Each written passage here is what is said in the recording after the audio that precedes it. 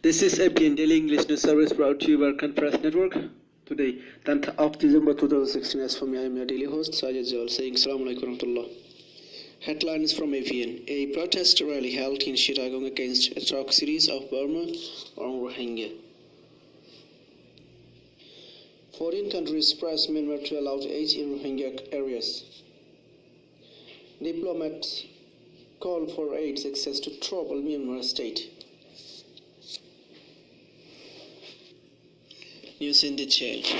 All walks of people in Halishahar, Chittagong have held a protest rally against the atrocities of Burmese military forces on the innocent Rohingya Muslims minority.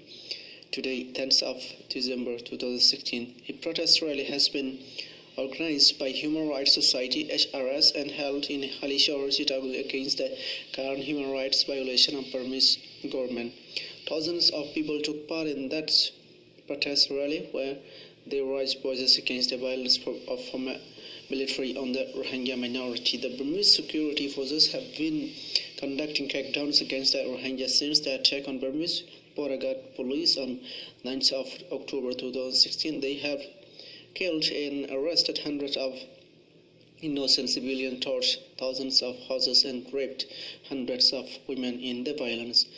Furthermore, more than 20,000 Rohingya escaped ongoing persecution and fled to Bangladesh. Despite the worldwide protests against the current violence on the Muslims in Burma, the military forces have still been continuing crackdowns where they have been committing crimes of rape on women in various areas of Mangdo.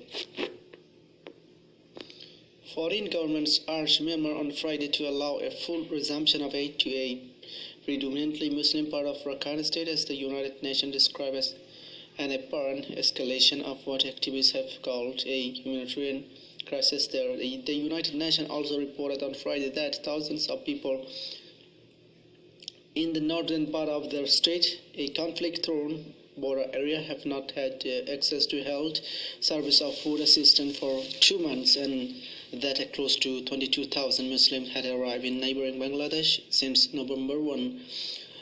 The main ethnic group in the northern part of the Arakan is the Rohingya, a persecuted Muslim minority whose members are barred from citizenship in Myanmar, which is mostly Buddhist. As friends of Myanmar, we are deeply concerned by the humanitarian situation in the northern part of Arakan. The diplomatic missions of Austria, Belgium, Canada, Denmark, Finland, France, Greece, Ireland, the Netherlands, Poland, Spain, Sweden, Turkey, and the United States said in the statement on Friday. Aid is desperately needed to address serious humanitarian need, but also to begin to restore the confidence and hope that are essential to a restoration of peace and stability, the statement added. Foreign diplomatic missions in Myanmar urged its government on Friday to allow full and unfettered humanitarian access to troubled Arakan state, where operations by aid agencies have been curtailed while the army carries out counter-insurgency operations. A joint statement Friday by more than a dozen Western nations, including the United States, raised concern about northern Arakan state, where humanitarian rights groups accused the military of abuses against the Muslim Rohingya minority, including rape, killing, and house burning.